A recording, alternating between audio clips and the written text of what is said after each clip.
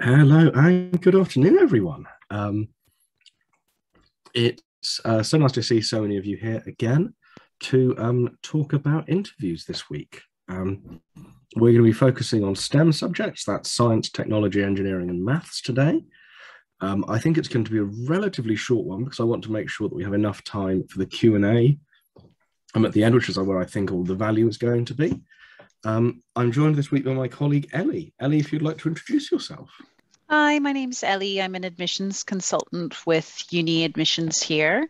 Been speaking to lots of students about their upcoming interviews, whether or not they have that invitation yet. It's certainly something they are starting to prepare for, and we've been assisting where we can. Fab. Thanks, Ellie. Um, so as I said, today we're going to be talking about interviews in the STEM subjects. This is primarily going to apply to Oxbridge, but we're going to be talking about Oxbridge in a little bit greater detail next week as well. And then I think we'll be switching over to MMIs, and then it'll be Christmas, and we won't be talking about anything. 35 days to go. Oh gosh, yes, I suppose so.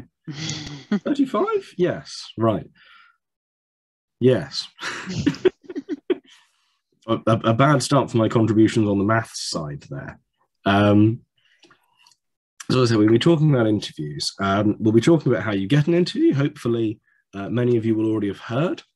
If you have had news, please do let us know through the chat or the Q&A, because it's one of those things that's really valuable for us to know, because it helps us, really support our students based on what information there is. We'll also be talking about what the interview itself is like. I'll be talking a little bit from my own personal experience, which wasn't in STEM, but I think is still hopefully a little bit useful. And then we'll finally be talking about how the interviews are assessed, what the relevant criteria are, and what things you should perhaps be, if not necessarily focusing on, certainly sort of bearing in mind if you're sort of tweaking your approach as the date closes in. So first we want to talk a little bit about how the interview sort of decision is reached. Ellie, if you can pick up on the pie chart for a moment. Right. So as far as the interview goes, it's going to be weighted at about 30%. Now, this year's been a bit tricky because there were some issues with the BMAT and other tests maybe not going as planned. Some of the admissions tests this year, it seemed that there were some technical difficulty, and that just means that the interview is going to be weighted even with more importance. So as you can see from our little pie chart there, the gray section, that is for the interview. So roughly 30% of the application is weighted there.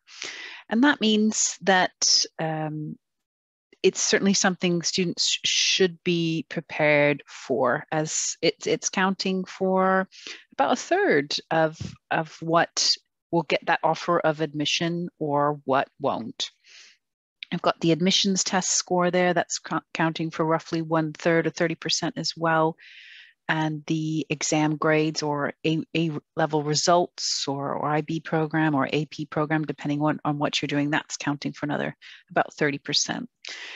And that yellow section is just for everything else. So that's for your personal statement, your school recommendation, your extracurriculars or any work experience that you have. So many people don't realize how heavily the interview is weighted and the kind of questions or things that will be asked of students within those interviews. So it's certainly something that we recommend all students prepare for. Again, whether you know you have an interview or not, the universities will often give students as little as 5 to 10 days notice for their interview. So it's really something that should be prepared for in advance. If you have just found out, though, that you've got your interview, it's not too late, and any preparation that you can do will benefit you. whether it's, practicing saying some of your answers aloud, or going over some possible questions with a tutor, and saying those questions aloud, practicing your answers. They're really going to want to see your thought process and how you can solve tricky problems, or problems where there's not necessarily a set answer for. They want to see your thought process there. So that's just a little bit about the pie chart, and again, how important the interview is. Thanks, Ellie. The thing to remember, of course, as well, is that the interview is the last bit. If you've got that interview invitation, it's because you've ticked off all of those other, well, they're not boxes, are they? You've ticked off all of those other wedges of cheese. And you're down into that last wedge where the decision is being made. And while all of those previous factors are going to have an impact at the margin, if you're very close with a couple of other applicants as to whether you can get that place or not, and your interview scores are very similar, then there's other areas of the process are going to come more into play. But the interview really is the key thing. So as we said, we want sort of to clarify a little bit some of the pie chart. We should remember that the GCSEs are not as important as they used to be. This is particularly because going forward, we're going to have a lot of students who haven't done formal GCSEs, but have done teacher assessed. And so the universities are adapting in this context. Oxford puts a little bit more emphasis on them than Cambridge. But the context of your school is also very important. If you are the best person out of your school in a decade, that's going to count a lot more than you being one of a number of people who's got nothing but nines from a high-performing school. The other thing to think about is that the number of people interviewed for each subject does vary. Oxford interview very close to everyone who applies for chemistry, but they only interview around 10% of people who apply for computer science. Now, in part, this is because computer science is unbelievably popular at Oxford. There are, I believe, something of the order of 25 to 30 applications per place, which means that you have to do a lot of winnowing down before you start inviting people to interview, because otherwise you'll be there for weeks. You can't interview 1,000 people. That would be silly. And so if you've applied for computer science and you've got that interview, you can be proud of that as an achievement on its own. That's already put you in the top 10% of applicants. Even if you don't make it into the top 3 or 4, that's still very impressive. Cambridge will interview pretty much everyone who applies for medicine, unless you put something really rude in your personal statement. And as a rule, at Cambridge interview more than Oxford anyway. So if you've applied to Cambridge and you've got that interview, that does mean you're going to be competing with a slightly larger number of people at the interview stage, compared with Oxford, where they'll invite fewer people for interview. But again, you're not going to get in without an interview. There were a tiny number of anecdotes last year about students who, were the number one performer in the admissions test, who were offered without interview because of the messiness of the virus. We may see that again this year, maybe half a dozen people getting through that way. But in practice, if you want to get in, you've got to get that interview. So having the interview is already a huge achievement. It's something that you can be proud of on its own.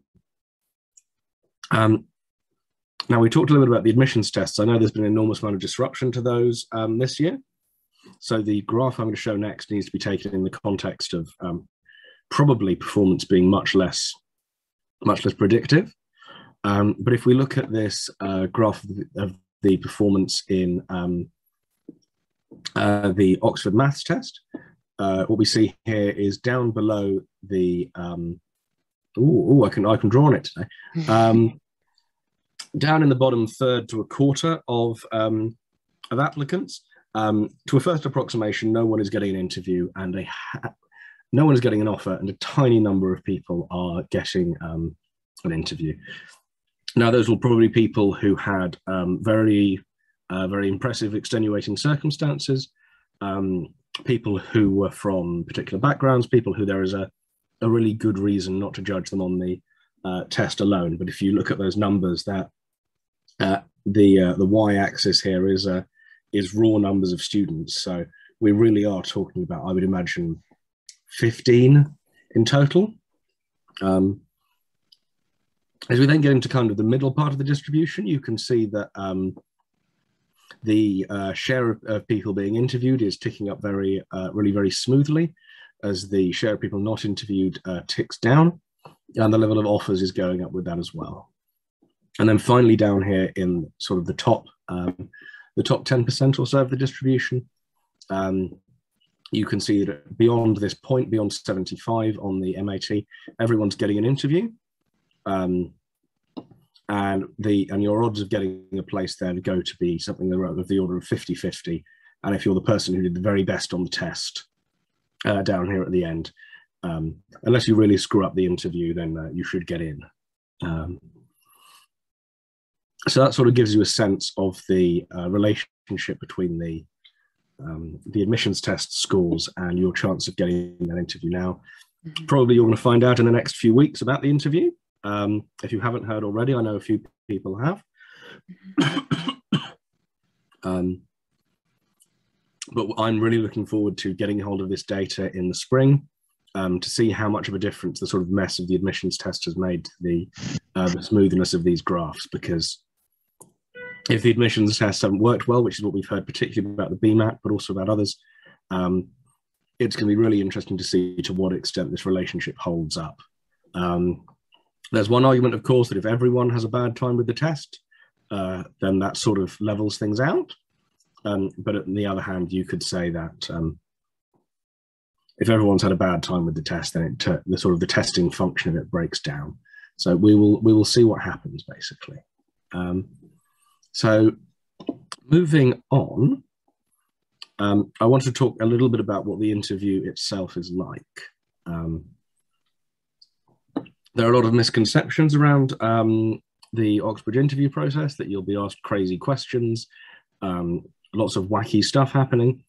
The good news is that really isn't commonplace. It may be that in the in the 90s and the early 2000s, things were a little bit weirder, but things have really formalized in a fairly serious direction. Do you mind if you say, Ellie, would you mind taking this next slide while I get another cough sweet? Sure, yes, no problem, no problem. So, yeah, as Matt was saying, the interviews are far more structured and strict than you might think. They can be quite technical. So one of the students that we are working with, she's been meeting with her tutor.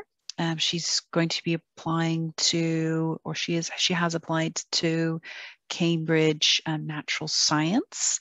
And one of the questions that they were working on was how many lights are there on a motorway? So there's a few different ways you can break down that question. There's not necessarily a right answer, but you definitely would need to look at the meaning of the language there. So they were looking at what defining lights and what the lights would be recounting as, the length of the motorway, how in some countries it's not called a motorway, it's called a highway. So really defining, what it would be. And they want to see, or what she was practicing with her tutor was how to break that question down, make her answer clear and concise and logical, and really express her way of thinking best. So our next point, every interview is graded the same day, and the grades continuously are audited internally. So that's just a fact of how the interviews will go. So, there's been really less obscure questions. So for something they might used to say is, tell me about a banana. So they're sort of moving away from those questions and getting quite technical. I believe, Matt, students, for STEM interviews, they are not allowed to bring a calculator into the interview. Is that correct? Yes. This is a good chance to pick up on something you mentioned earlier about the motorway question. This is an example of what we would call a Fermi problem, named after the physicist Enrico Fermi. And the idea here isn't to get the right answer, because there probably isn't a right answer. Mm. But it's to figure out a way of coming up with an answer that is broadly in the right ballpark. You know, if it's off by a factor of 2 or 3, that's fine. If it's off by a factor of 3 or 4,000, that's a big problem. But to come up with an answer that is broadly plausible based on poor quality data. And that's a really important skill in lots of areas of life, particularly in science and engineering, where you won't always have all the information you would like to make a precise answer. But if you can get something that is pretty close, you'll be able to sort of move on to the next problem from there. And the calculator point is really, really useful. This is a good chance to sort of think about how the interview is built from the interviewer's side. It's very unlikely you'll be given a problem that you would need a calculator for. And so if you find yourself coming across the kinds of numbers that need a calculator, probably something has gone wrong, is what I would suggest. It's going to be a problem with fairly normal numbers, but you have to manipulate in an interesting way. It's unlikely to be a problem where you are having to go down to 5 or 6 significant figures, or whether you're dealing with some really unpleasant fractions.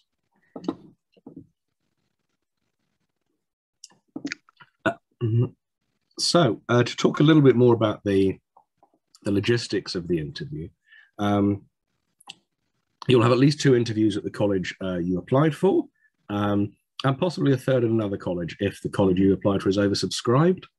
This is much more the case at Oxford than Cambridge, because Oxford are interviewing fewer people. They tend to shuffle them around a little bit more.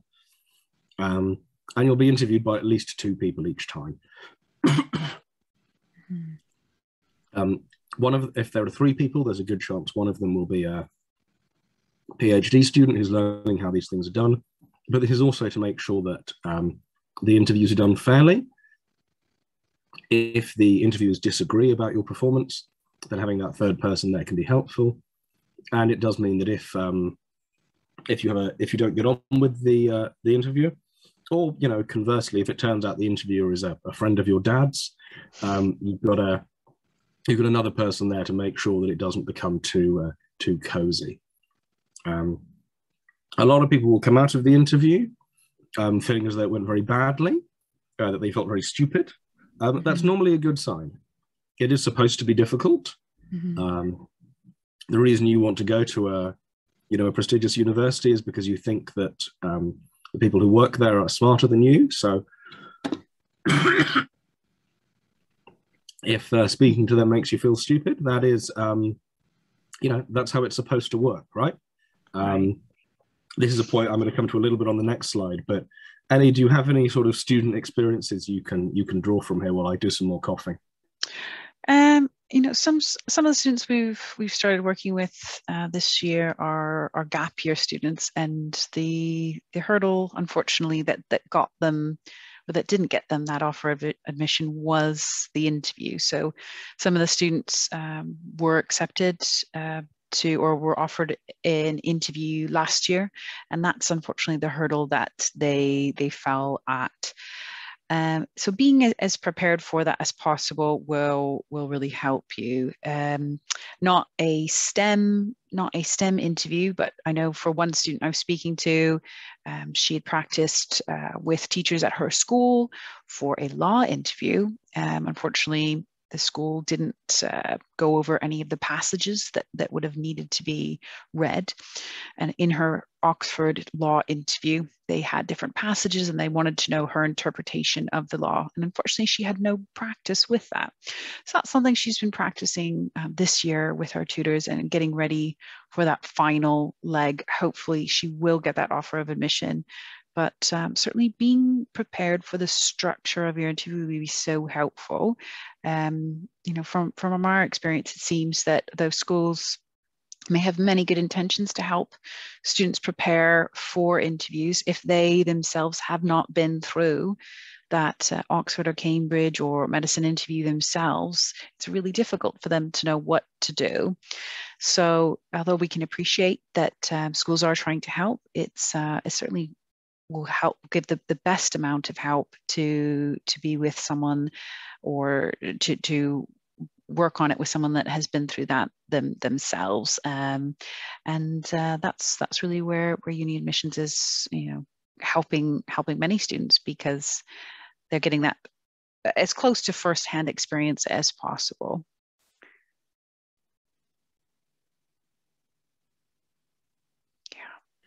Brief pause there while I find the right button. Yeah, Ellie's absolutely right.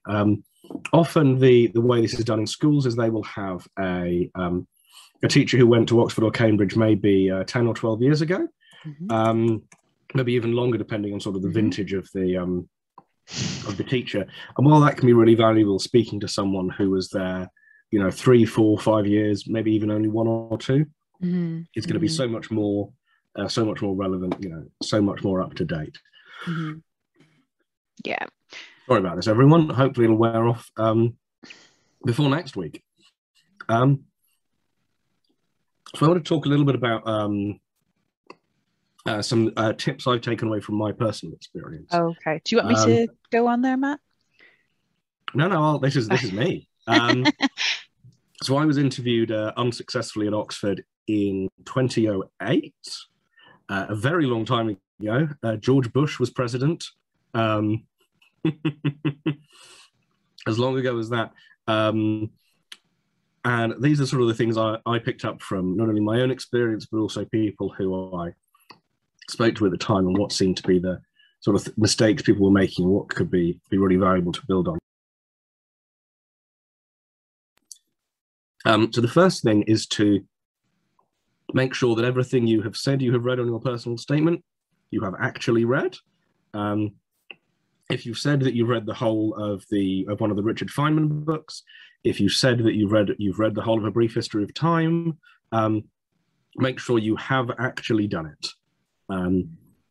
There is a chance that they will ask you about it, and if you've said, "I loved reading A Brief History of Time, it inspired me to become a physicist," and they say, what happens at the end of Brief History of Time? Whose fault is it? And you don't know, you're going to look very silly. What you want to be doing is showing off the depth of your knowledge in areas that you are actually comfortable with, and so making sure you've actually read the book is a huge start there. Yeah, I think Dr. Rohan Agarwal said one of his colleagues had mentioned he read The God Delusion by Richard Dawkins, yes. and Richard Dawkins was actually in the interview. So he was one of the people asking questions to the student. So it was quite, a phenomenal experience for that student. I'd love to meet Richard Dawkins. So just be prepared for that. The actual author of the book that you have mentioned may be there. There you go. Probably that doesn't happen every time, but it's the kind of thing you should definitely be prepared for it. Absolutely. Carrying on from that, I'm setting a very bad example today because I've got this horrible cough. In the interview, don't rush yourself. Take your time, stay calm. If you don't understand the question, ask them to repeat it. If you need to stop and have a think, make sure you've got a glass of water with you, and oh, that's really interesting. Long pause to think.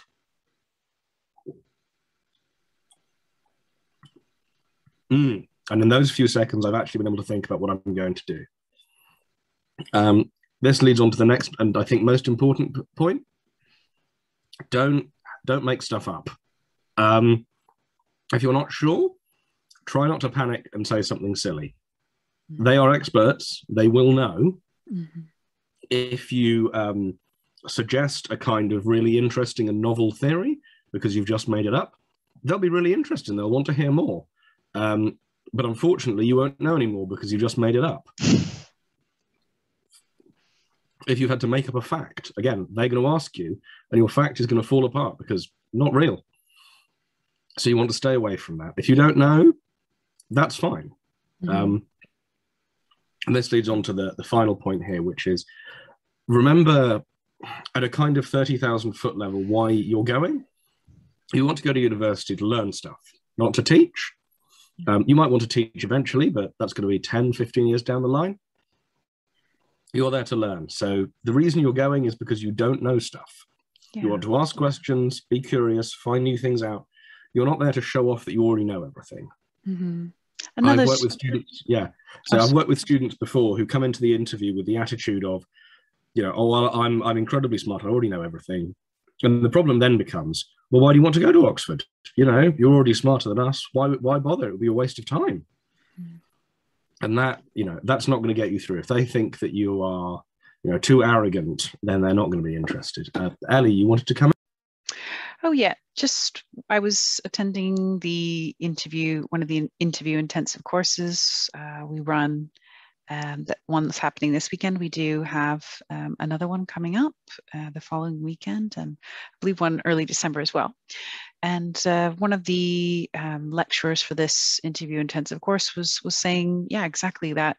They want to see how you think. They want to see how you can work out unknown problems. Yeah, the questions aren't designed to be easy. They're designed to push the students, to really make them think. And they love to see unique and different thought processes, based on the knowledge that you've already acquired in school from your further reading. And that's showing that's really going to help. If you go in on an answer that you're not sure about, you can change your answer. That's okay. Or say if the interviewer is challenging your answer, trying to refute it, if you can continue on to prove that your answer is valid, they're going to appreciate that. But at the same time, if you've been beaten, try and see it from their point of view as well. They're going to appreciate that you can learn and you're willing to learn. That's the sort of student that they are looking for. Oh, you're on. Sorry about that. So I just wanted to finally throw up a couple of example interview questions that we have we've seen in the last couple of years, just to give you a sense of what sort of thing you might hear, and then we'll move on to talking a little bit more about the support UniAdmissions are able to offer. So, sorry, my voice is not up to this today, it turns out. Okay. Do you want me to say it? So some of the interview questions, you might be looking at graphs and data interpretation questions. So they'll show you something and they'll want to see how you would interpret that data. What is your perception of it? What's your knowledge of it? How can you explain it to the best of your ability?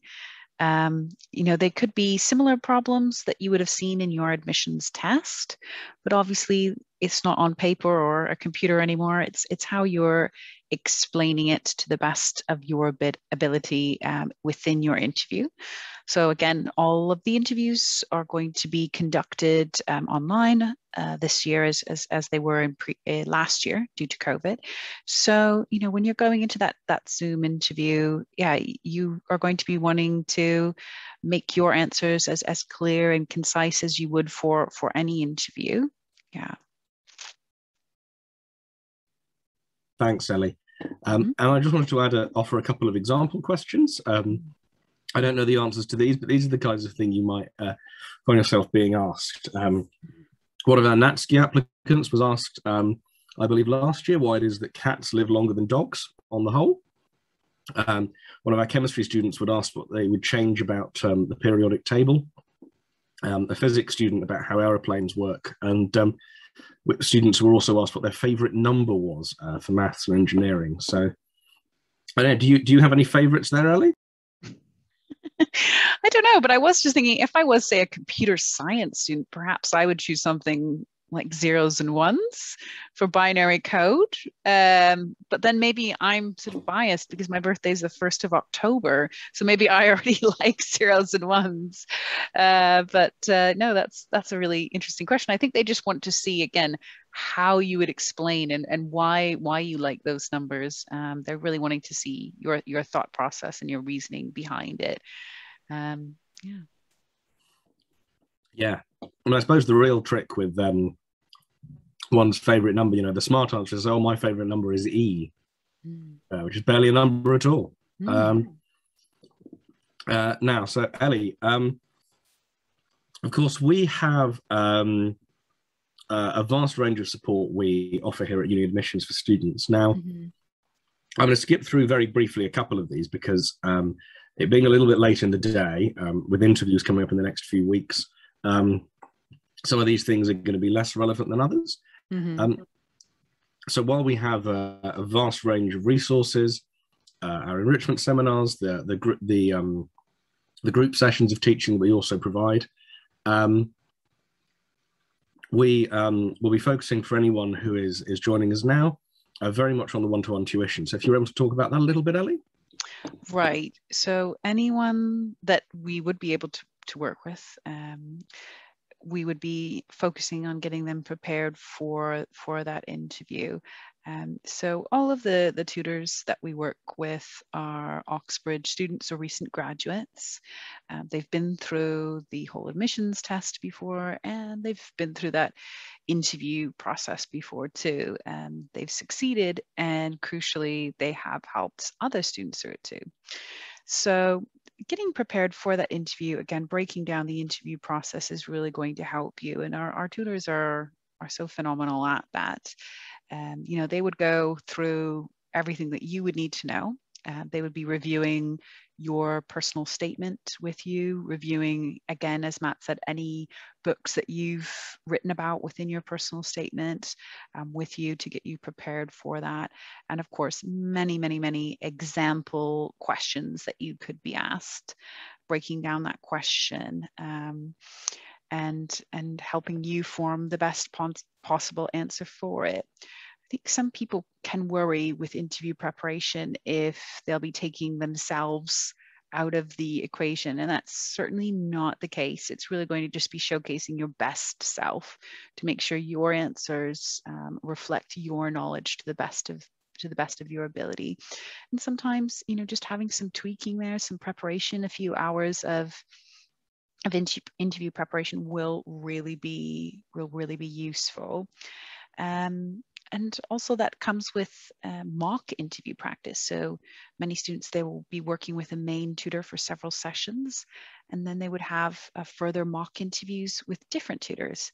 And what that helps you do is get used to speaking with different people. So you can get quite comfortable with your main tutor.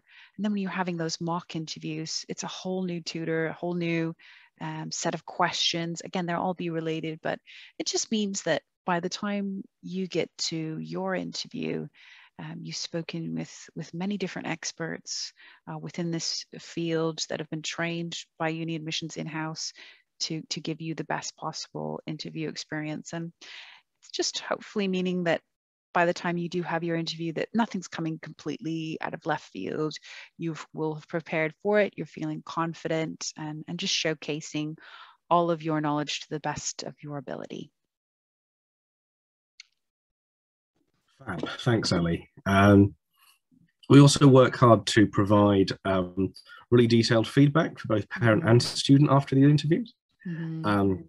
This is the kind of length of report that comes through afterwards, and that gets sent to both parent and student, so they can really focus on what areas that they're trying to improve in the limited time available. Right. And with that feedback too, you can build on that. So with your first mock interview, you'll get lots of feedback. You can reflect on that. And by the time you have your next mock interview, you've built on that. So each mock interview, you're going to be building on the feedback that you've received. So by the time you're, again, getting to your real interview, you've had so many different experiences, reframing your answers, trying new questions, just to mean that you're very well prepared for it. Yeah. The good news is that our approach seems to work. Last year, we were really delighted with our success rate at Oxbridge, running at just over a third of the national average, which is something that we're really proud of. And it compares, I've pulled up the data from Oxford here, but really flatteringly with some of the most prestigious schools in the country. I like to joke that although our facilities aren't quite as impressive as those at Eton or at Westminster, we do achieve at a broadly similar level when it comes to getting students into Oxford, and that's something we're really proud of. People have a range of nice things to say about us on Trustpilot. I recommend going to have a look at those, not just for the experiences of parents and students, but also of tutors, and of those people who perhaps haven't been a good match for our services. You know, we don't try and hide away the negative feedback. It's all about making sure that we're a company that's continually improving what we're offering. So I really recommend having a look at those. And if you've enjoyed this webinar particularly, please do pop on there and say something nice about Ellie and I. That counts towards our sense of self-worth in a way that we would really appreciate. So I think that brings us on to the Q&A now. I'm going to take questions for a few minutes, probably until about 10 to 3, as my voice isn't going to stand up to this for much longer. Yeah, I can read those, Matt, if you want. Fab. So please do drop things into the Q&A section of the webinar, and we'll work through a few of those. If you're looking for really specific advice about particular subjects, about your son or daughter's particular approach, particular areas of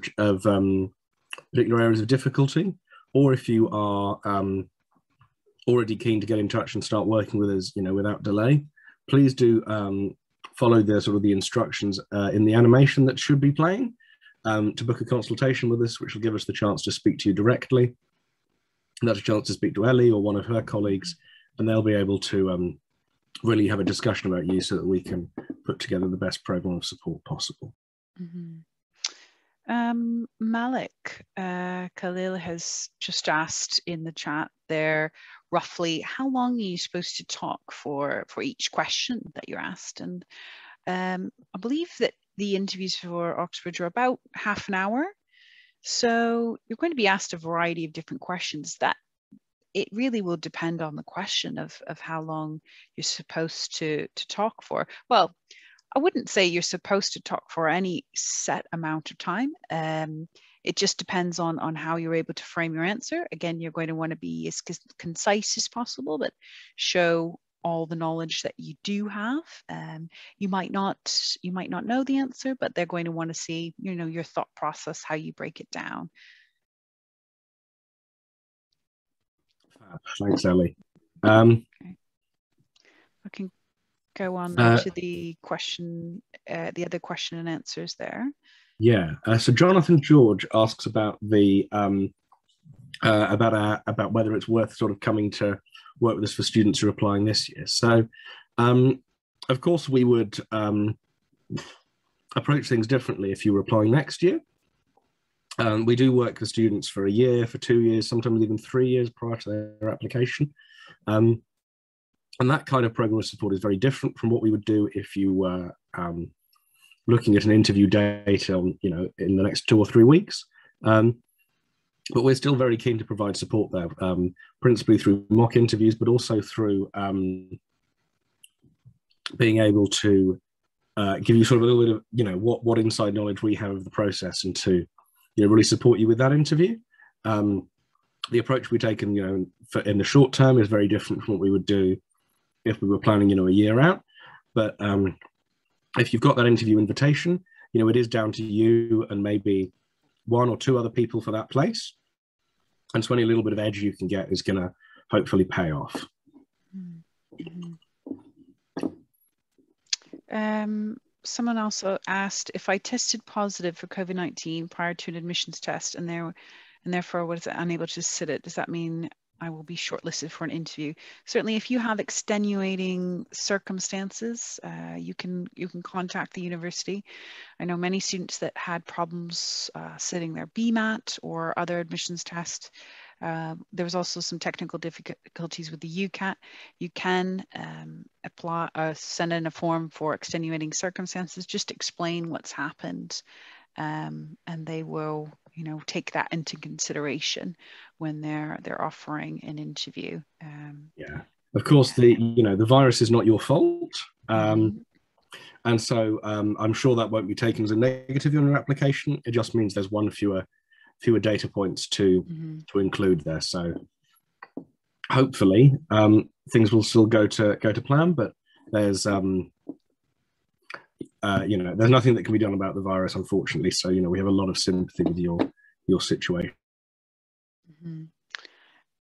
And another student or another person here has asked, how do you help with the computer science interviews at Cambridge? Can you tell in detail what the interview will involve and how you will prepare my son for that? So again, if someone is coming to us who is a student that we could work with, we can't work with every student, but they're certainly, meeting the minimum requirements there for their predicted grades. They've had that admissions consultant speak with your son.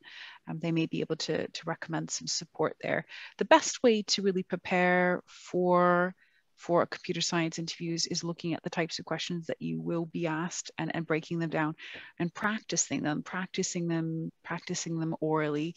Many students have said when they're preparing for interviews, they've read interview books or watched some YouTube videos, and while that's helpful, it's not actually getting any firsthand experience doing it yourself.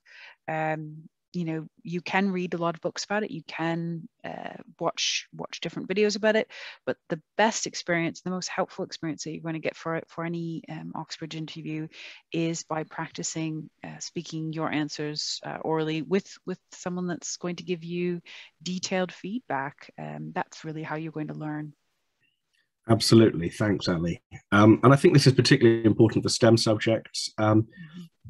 There are it might be a little bit of a stereotype, but certainly some of our the STEM students we work with are not always the most confident in that kind of public speaking setting. Mm-hmm. And so being well prepared for that makes a really big, really positive difference. As far as knowing the specifics of the interview, we don't know in detail what the interviews will involve. We don't get to decide what questions there will be. But preparing in too much detail isn't necessarily a good thing either. You want to be ready to adapt. You want to be able to adapt to, on the fly as things change. So, mm-hmm. Yeah, thanks. Okay. Another question there is it all right to reference things from your personal statement when answering questions during the interview, especially personal questions? Yes, certainly. They want to know about you. This is your personal interview. They will want to know about, what interests you, what makes you think. This is really your chance to stand out as a candidate. So make it as memorable as possible for them in a good way, by really making your answers unique to you. Fab. Thanks, Ali. Mm-hmm. MK says that he's got an interview scheduled with Cambridge. Congratulations. As we mentioned, we can provide a lot of support with mock interviews. We have access to all of the admissions test questions that we help our students revise with if you want to go back over that kind of material. But it really is the mock interview support that's the real selling point at this time of year. If you haven't done one of these before, if you've done 2 or 3, the improvement you can get from doing 6 or 7 is going to be really meaningful and really enhance your chances. Yeah. I will just say as well that the quality of the mock interviews, as well as they will be subject area related, from Oxbridge. All of our tutors, our students are recent graduates, so in your subject field, in your subject area. So, them being through that process themselves is very helpful, but they have had further training from UniAdmissions in-house. So that sort of feedback will be really specific to you and really helpful. Again, many schools will try and help some students succeed in their interviews, but they're not necessarily trained in how to do that. I think that brings us to the end for today. I've seen a question from Talal about personal statements. We will be revisiting all of that stuff in the new year for new applicants. So I think if you want to join us then, that would be the best bet. As if you're planning, as the personal statements are now quite, very much in the future for next year. So I think we'll revisit that. And please, as we mentioned, do book a consultation with us to see what we can do to help you. We're keen to help as many students as we possibly can. And we're really excited to work with you if that's what suits. Pavan asks whether the tutors for computer science will be computer science grads themselves. Yes, they will be, and if not, they will be they'll be mathematics grads who have specialized in the sort of computer adjacent areas. We make sure that all of the tutors we work with are sufficiently specialized to know their stuff. Thanks so much for joining me again this week, Ali. No we will see. Yeah, we'll see you all again to talk a little bit about Oxbridge next week. Have a lovely weekend, everyone, and goodbye. Bye. Bye.